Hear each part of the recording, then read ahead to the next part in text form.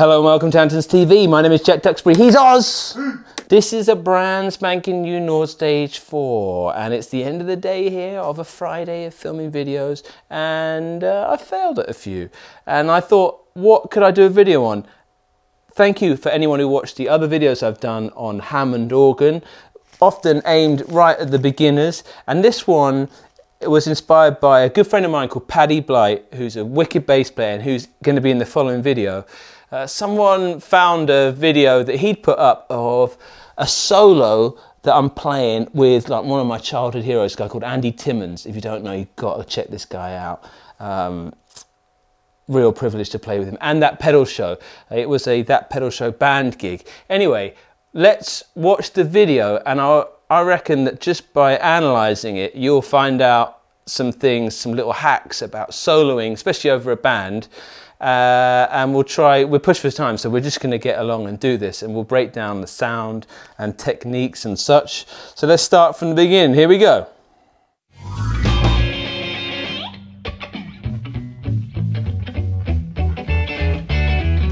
Well, first things first, you can see that I'm getting ready for it. So I've decided in that little gap, I'm fiddling with the knobs on there, so let's check that out.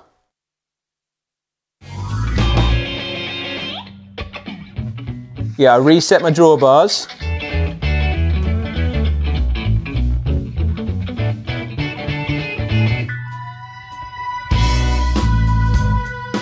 Trick number one. So I've got a little gap and I want to come in, and you hear me, and you can see me holding the drawbars, and I've got a fistful of them, and I go. But it sounds a bit more distorted, so I'll put a bit of distortion on here. There's definitely some reverb on there, a bit more. Got the new spring reverb in here in the Nord Stage 4. And I reckon there's a bit of delay. I can see myself fiddling with that. So let's tap that. A little bit of delay.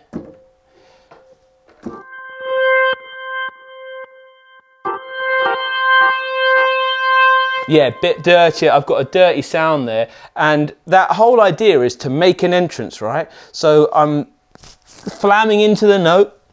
And one thing you find is I'm playing in, I reckon, let's hear. I'm in the wrong key. And here's tip number one. That song is in B. And I don't like soloing in B. So I cheated. And I transposed the keyboard because I love shredding in C.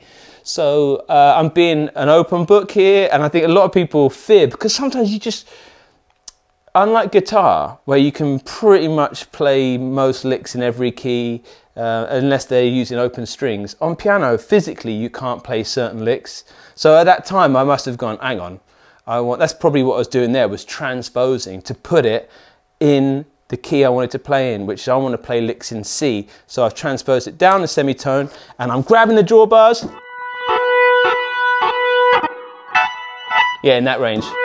Cool. So that's trick number one. Transpose, set up to win, a bit more excitement in the sound, more drive than you think you need.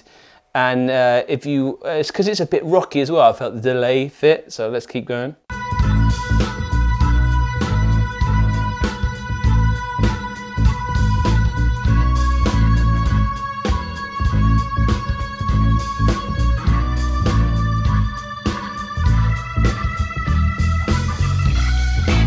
Cool. Right. I know what I'm thinking there. I'm thinking one note solo. Basically, it's kind of a joke, right? So I hit that first note. But to keep interest, I'm pinning it with my pinky. And I'm just flamming the 7, or the B flat in this case. And I think that's me, this is the second night I've ever played it, so I think I'm just trying to get myself into it. And one thing with organ and keyboard instruments is often we lack sustain, and I think a lot of people, when you start solos, they start hot like, and they got nowhere to go. And I think you could hear that. I'm building it up, and then what I do is I rise up through the scale. That gives me tension, right? And then the band are awesome because they're here, That's the beautiful thing of playing live music. They've obviously heard that, and then there's this release. So let's see if I can play along to it.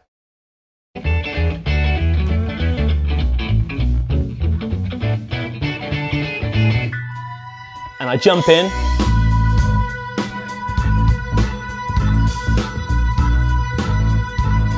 Really, I mean, that's bold. And then I'm flicking the C underneath it. Up to the minor third. Fourth. And the band just do, I go, which is C, E flat, F. And this is one thing that you see, a lot of what I think of as flamming. So now I'm playing, I'm soloing, I'm just thinking of 5 notes. I'm thinking of the pentatonic scale now, because I'm trying to keep up with a guitar player. So I'm thinking pentatonic, right? C, E flat, F, G, B flat, C again. They're the notes, but I'm thinking. So if you've not done that before, try walk into the note, and that first lick I come in, and it's like guitarists do hammer-ons. Yeah. Hammer-ons and pull-offs. And I think you'll see with my hand, I go, oh, let's see what I do.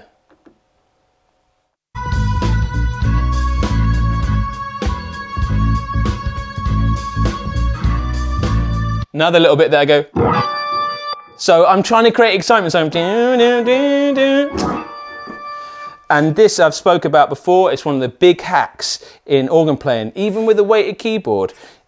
Get your palm of your hand, and if you ever want to generate excitement, guitarists do it all the time when they're going to drop into the riff. They go, vroom, vroom. And on organ we can do it. And I do that all the time out of habit.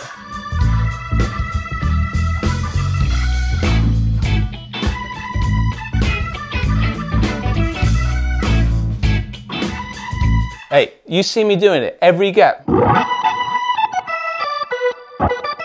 I'm repeating myself. I'm not gonna, because this feels very vain, but the bits to steal from it are, watch how much I'm just hitting stuff with my left hand to try give it some juice. Like Steve Ray Vaughan, that's why I used to be a massive Steve Ray Vaughan, still am. And I realised all the noise when he's changing pickups, that's what's exciting. If you're just there, if I went, boring.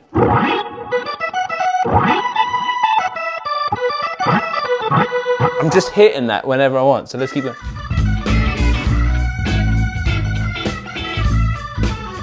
Right, one of my favourite licks ever. So we got that pentatonic scale. And then I'm thinking, right, Andy's a bit jazzy. This is about as jazzy as I get. And we want to, like, if you don't know, we've got that pentatonic, and what makes it different to the blues scale is was just this use of the F sharp in there, or the flat 5. And there you can hear me go. And it gives, it's like pseudo jazzy stuff.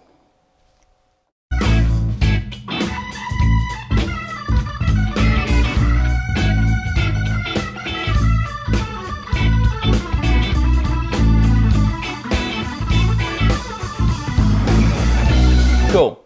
So apart from the notes, what I'm thinking there is shred.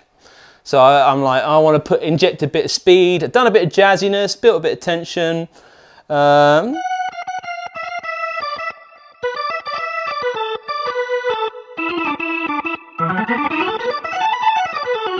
So I'm thinking Eric Johnson, which is legato. So I smooth it out instead of. I smooth out my playing.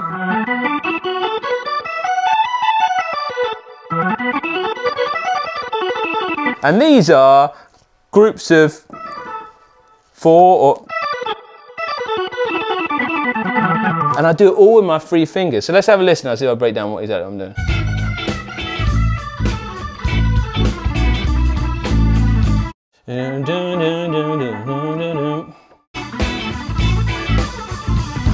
Okay. all with my 3 fingers. And again, I'm pushing up. So if you want to try this lick out, instead of just going, go push up from the B flat to the C. And a lot of it is just random. Again, one thing I learned when I was younger, I used to sit down and learn the licks. I'm like, it would be boring if I played the lick the same every time. So this is why it's simple as thinking, hey, get these 3 strong fingers. I'm not doing nothing with these, all with this. All 3 fingers. And like that bit where I took off, that's just setting my fit there. I'm using 4 fingers, 1, 2, 3, 4. Actually, I'll rotate. Anyway, shred. And you'll notice that these are strong. Try do anything fast with those 4, I can't do it.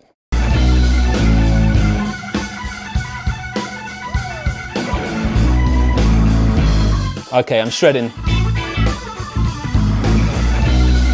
Big in the gap. I'm after that lick, because I'm gonna go somewhere, and I've gone to one of my stock licks, and I'll teach it to you now. Which I'm thinking like Albert Lee. Which is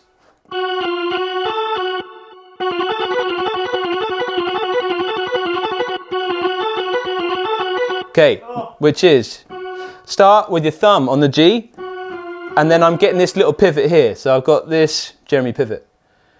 I'm thinking it like little claws, right? So, and I figured that out from Jules Holland because I see him just move his hand like that, and Robin Ford. So I've got my index finger on F sharp, middle finger on B flat, 4th finger on C, and they're kind of all hanging out there. And then I've got my thumb, and everything's going to pivot.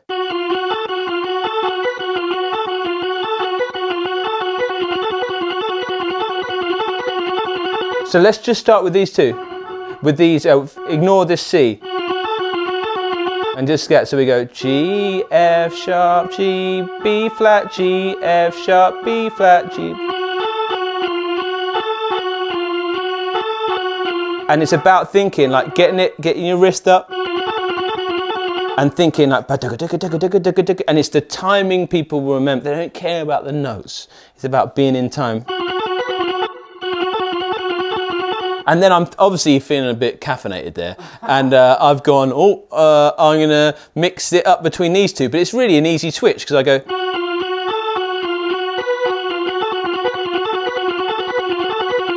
And it's a bit random, you know. You can just shred that and claw it out, but that's the hand position. Hopefully that's it, and have fun with that. I mean, you can hit the whole thing together or any combination. Shred.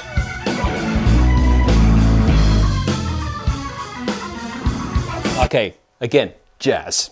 Yeah, I think that's the note.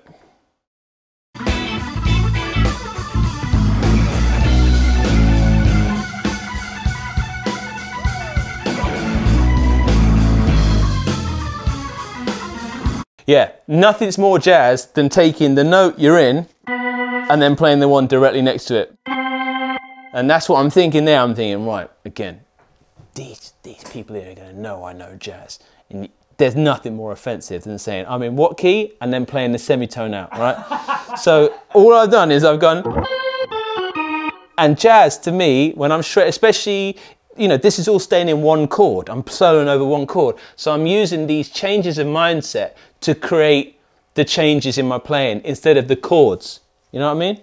So, you know what I mean?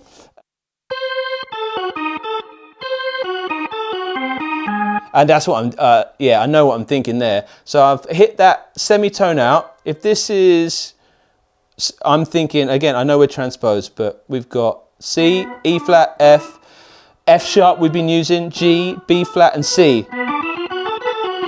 They're all the notes we've been using so far. In that build up, we used that 9, but they're all the ones, and now I'm thinking, right, I want to throw us into another world. Go in a semitone out, but I'm going to play the diminished scale, because if I play the diminished scale, then I can move it in minor thirds, because it's symmetrical, right? So And I figured that out one day. I was like, listen to these guys, what are they doing here? And I used to hear them say the half-whole scale. But basically there I'm going, choosing an offensive note, and then I know below it, this is the diminished scale. And I'm just choosing intervals. But I'm doing it in time, and it sounds violent. Shredding.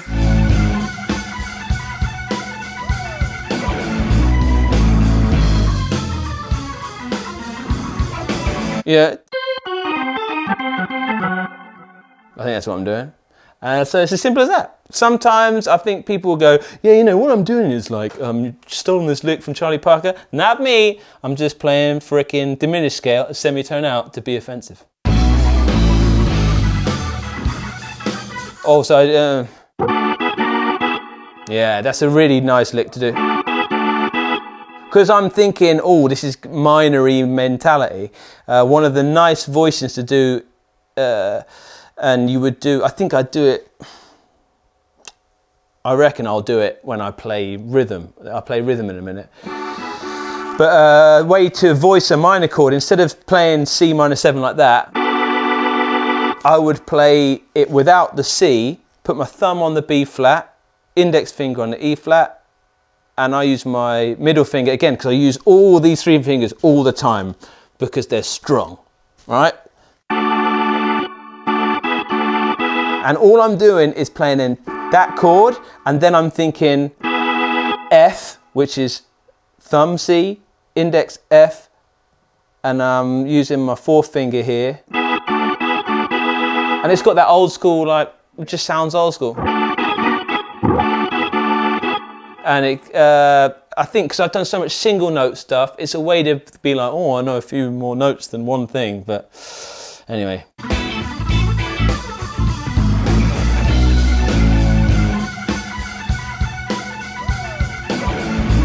Diminished.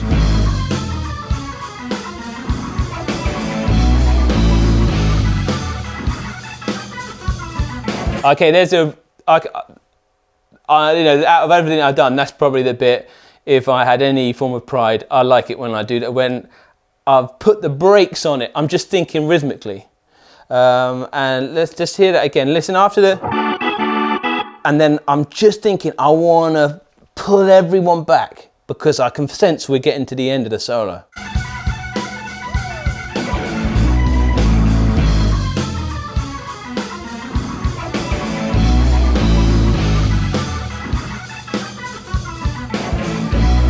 Yeah. And I've done that by playing staccato. So that first shredding line, they're all joined together, you know, like legato guitar playing. And then that last one, I'm literally doing stabby things and trying to be like, I'm just trying to pull the brakes on it because I think Andy steams in.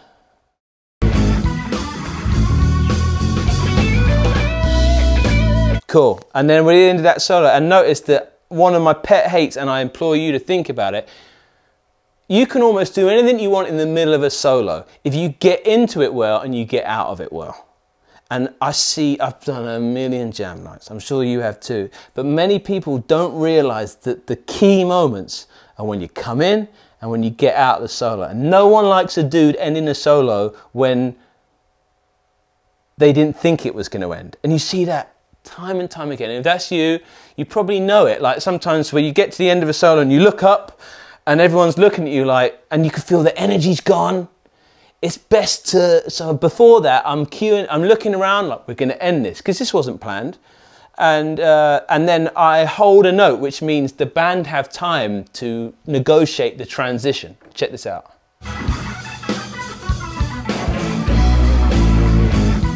Walking up. So, yeah. And then Andy's in, soloing, and I'm just holding that note.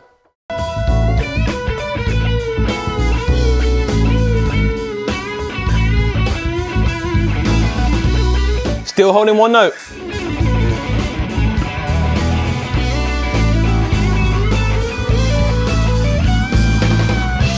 Right, let's break that down, because there's a little bit of street wisdom in there, maybe, from me doing a million gigs, which is, I've got, on the Nord now, I can just bring up electric band. There's that lick we were doing before, and let's split the keyboard. Can tap that. I've got a little split there, and we will put this in the left hand.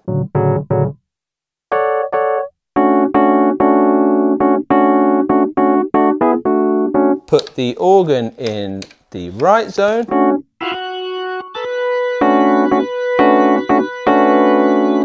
Cool, and you'll hear I've got two keyboards there. This is where the Nord Stage 4 is amazing. I've got an Electro 5D and a Stage 3 there, but I reckon I could have done the whole gig on this with the new capabilities of having everything all on one layer. It's pretty dope. Here we go.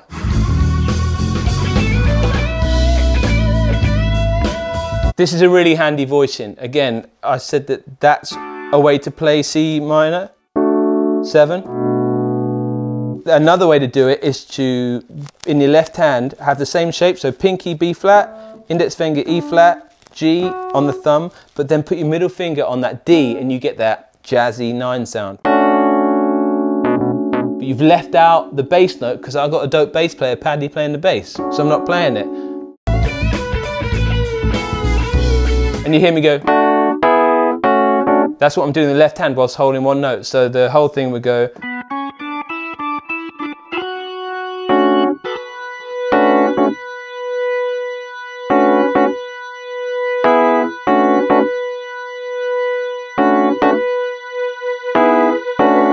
And I might work the rotary.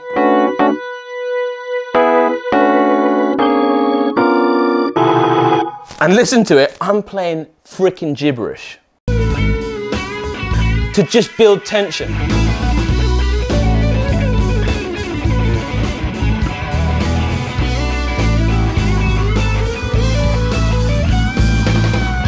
And then all I've got to hit is this big A flat, but all that gibberish is like, what? And if I tried to break it down, I can't break it down because I'm just deliberately playing wrong stuff. But it sounds so exciting, right?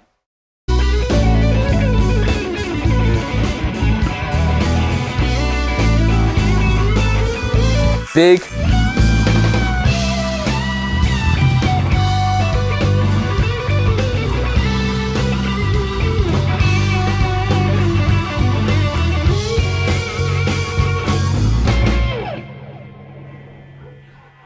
Yeah, that's basically it.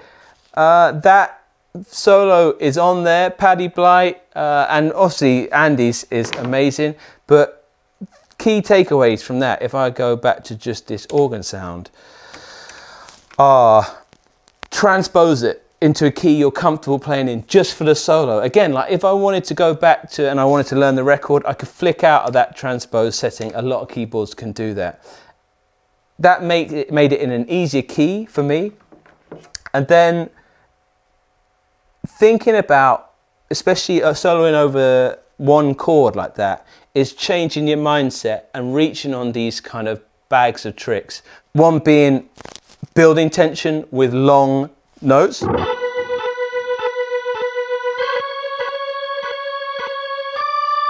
I mean, it's countdown. I mean, it's using really basic techniques, but again, I'm like, people are like, oh, and you can feel that you're gaining people's attention, and then when you come out, and again, these, instead of so much more when you use your left hand, and trust me, get used to using your palm. This is a weighted keyboard, and it's still not the end of the world. Like, it's not the most comfortable thing, but hey, if you cut yourself, you don't look cool, actually. You just need to use a lot of cleaning products. Shredding, think about the difference between, are you legato shredding or are you staccato shredding? And then having a few stock shred licks, like